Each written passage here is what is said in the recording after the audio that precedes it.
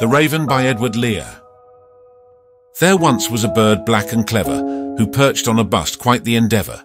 With a quirk of its beak it did gently speak, quoth the Raven, forever and ever.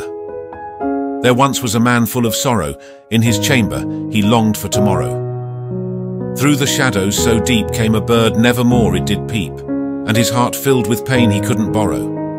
In the night with the moon softly gleaming, a raven, its dark feathers streaming, with a mournful refrain, caused the man much heart pain as he listened to echoes of dreaming. From the shadows the raven did utter words that made the man's heart a-flutter. In the chamber so bare spoke the bird of despair, quoth the raven, forever and ever.